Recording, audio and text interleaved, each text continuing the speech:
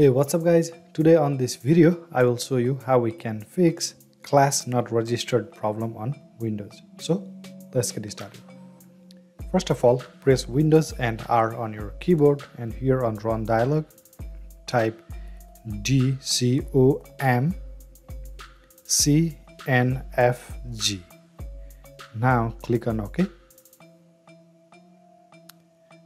Now here expand this component service, expand computers and expand my computer, and here dcom config, click on this and you'll see this warning message, so click on S. After that you can close this window. Now here click on start menu, and here on source type cmd, run command prompt as administrator, so click on this, click yes.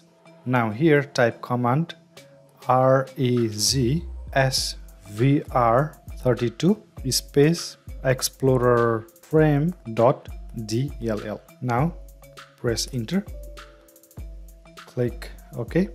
Now after that let's close the command prompt, and here one more time click on start menu, and here click on settings, here click on apps. Now on the left side you can see default apps, click on default apps and scroll down here a little bit and click on this reset button, so click on reset. Now close this and restart your computer. So after you restart your computer, this will help you to solve the problem of class not registered on Windows.